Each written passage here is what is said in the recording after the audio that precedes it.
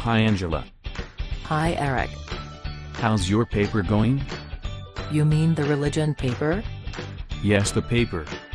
It's going. I'm really not that religious, so don't know why I took this course.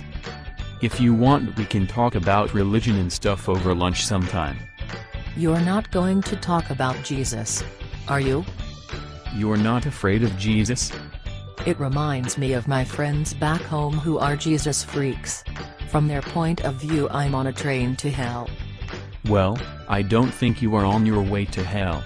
Anyway, people back then also thought Jesus was a freak of some sort. Well, I don't mean to offend you or anything. I know you love your Jesus. I kind of admired that. I wish I had a God that I was excited about. Well, for one, I believe Jesus lives in all of us. We just have to recognize him in our lives. Whoa. That's kind of freaky. You really believe that? How is that possible? I have a hard time with my own self and you are telling me to deal with Jesus?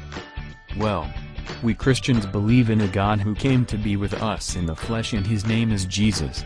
He died for the world because of his amazing love for everyone.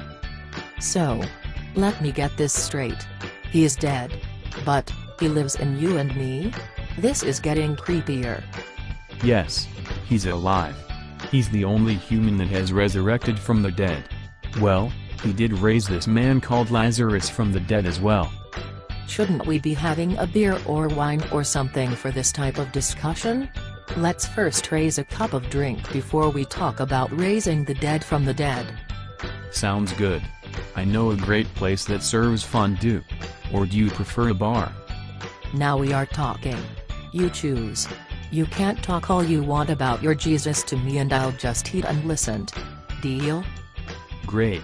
I know Jesus is in the midst of our conversation right now. Okay, don't give it all away now and have nothing else to tell me about Jesus later. There's so much more to tell you. Besides, apart from the story of Jesus. I want to know your story. I don't want to be the only one talking. It's pretty boring. But, if you insist. But, please don't tell me that your religion is the absolute truth. Not to worry. That is for you to decide. But one thing is for sure. I believe in the absolute uniqueness of Jesus. I love your enthusiasm. And I appreciate your openness. Well then, let's talk. Yeah, let's talk.